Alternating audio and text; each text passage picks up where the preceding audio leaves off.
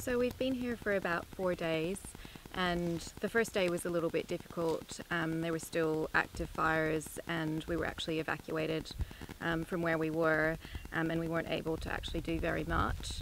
The following 2 days we've mainly been triaging and treating wildlife at both the wildlife hospital in Pandana and at Hanson Bay.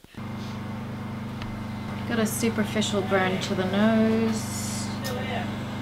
Does the fur burn? It would, wouldn't it? It does, yeah. So like the tips of his ears are singed.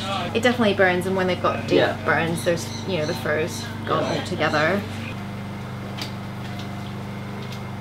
Where's female? Yeah, it's all very new to me. I've never been into a fire zone before.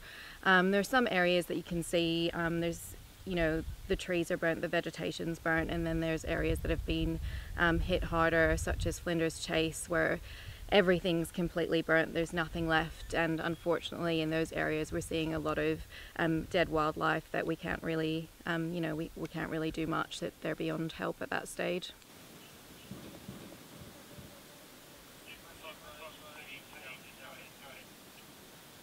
Gayle? Yeah. Yeah, just after closer inspection, what did you think of that koala's state?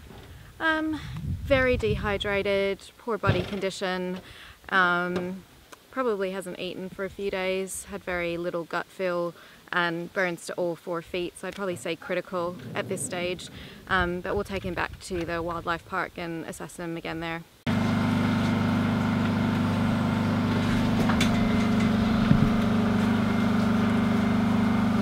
At the moment, mostly what we need is funds to buy veterinary equipment, and you know, pain relief fluids for the animals. We're needing a lot of things like cages, blankets, but really the way people can help us is by donating funds. And you can, if you go to our website, the RSPCA South Australia website, you can find a link to make donations, and they would be greatly appreciated.